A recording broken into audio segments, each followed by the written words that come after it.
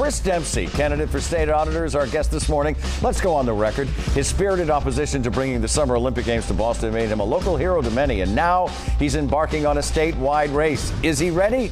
Let's go on the record with the candidate. From WCVB Channel 5, the inside word from Washington to Beacon Hill. Today's newsmakers are going on the record. Welcome to OTR. I'm Ed Harding, along with News Center 5's political reporter Jennifer Wood. It's great to have you with us this morning. And this morning we do welcome in Chris Dempsey. He is a candidate for state auditor. The state auditor's race is in 2022, so it's a year removed from where we are now. A Democrat from Brookline, he was Assistant Transportation Secretary under Governor Deval Patrick. He has worked as director of an advocacy group on transportation issues. He was a big no on bringing the Olympics to Boston, and they didn't come. He has degrees from Pomona College and Harvard Business School. It's great to see you, Chris, again. Thanks for coming in. Great to be on with both of you again in studio. It's really nice. I know, it is.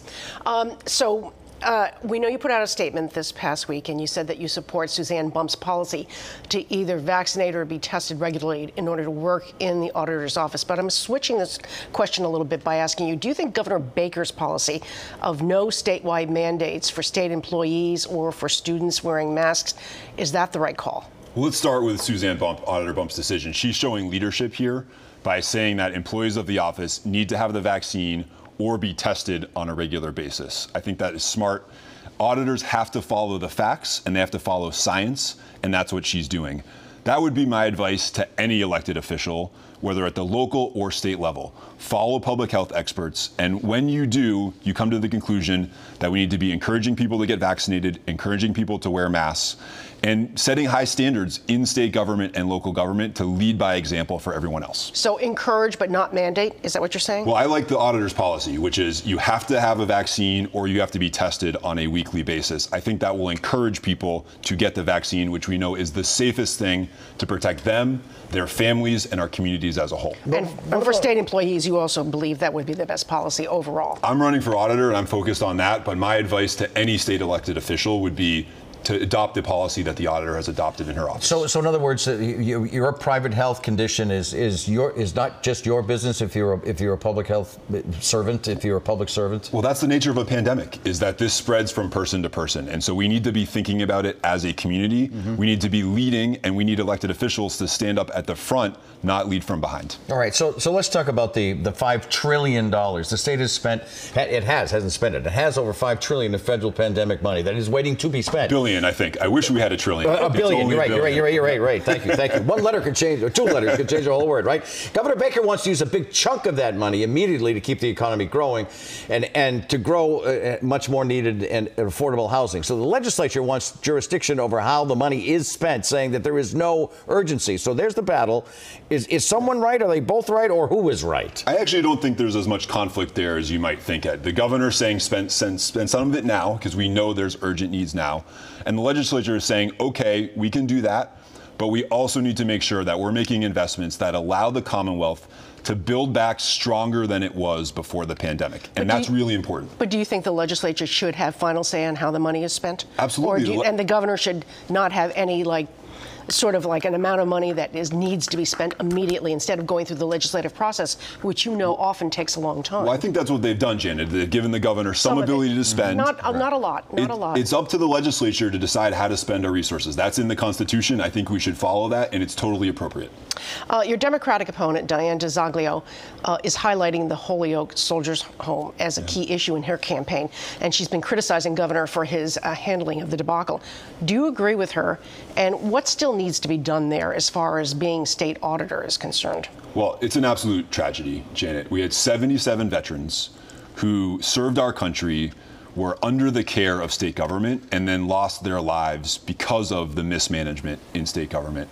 I think, frankly, there's a lot of blame to go around here. It's not any one person in particular that failed. It's a system that failed. We need to restore faith in some of our basic government programs, including the Soldiers Home.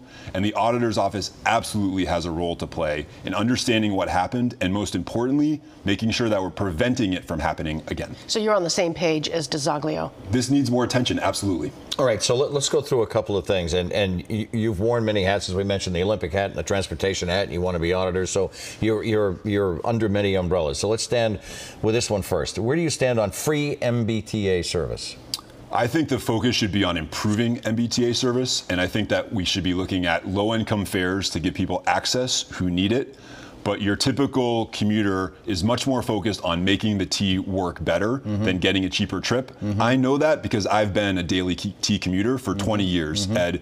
We need that service to work better. Let's focus on that. Wouldn't a free T get more people on it? Well, I love the conversation about public transit, and free public transit is worth a discussion. There are leaders I respect who are supporting that. But ultimately, it's going to be less about $1.70 versus $0, and more about, is my train going to arrive on time? Can my bus move faster? And we need resources to invest in the system to make that happen. So on that front, raising fares or increasing commuter service, what do you think about that? Well, look, since 1991, we've raised the gas tax a total of 3 cents. That's 14%.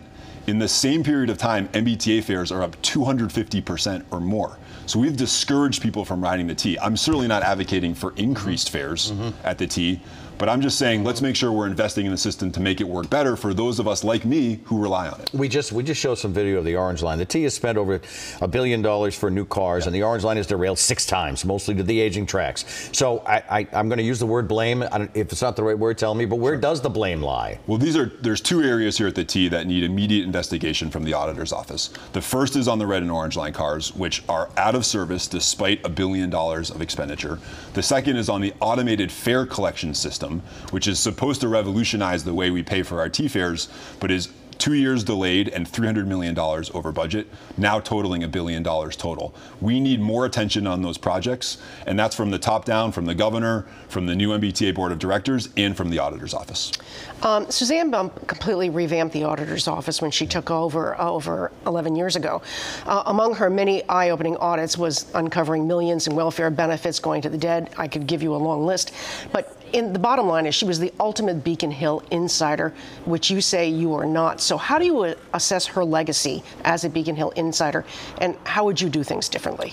I respect Auditor Bump, and I think she has professionalized the office, and I give her credit for her tenure. But even she has said she believes there's more that can be done in the auditor's office. Most of your viewers think of it as a pretty sleepy and dusty place. It's not a place that draws a lot of attention or has a lot of energy. We can change that and we can fix that. I'm a big believer in the phrase that you can measure a society based on how it treats its most vulnerable. I think state government should be held to the high standard, that same standard in that phrase. And that means looking at some of these core basic programs like mass health, like our unemployment assistance system, and seeing if they're working right, and if they're not, let's fix it for the people that depend on it most. So are you saying because you are not a Beacon Hill insider, you can go places that she did not go as far as being auditor is concerned? I'll arrive as auditor as someone who understands how Beacon Hill works, but is not part of Beacon Hill. I've never been a member of the legislature. I've never been an elected official. For me, this is not about a stepping stone to the next point in someone's career. This is about me wanting to dig in to every corner of the executive branch and make our decisions based on facts, not on politics. That's what voters expect in an auditor, and that's what I'll deliver.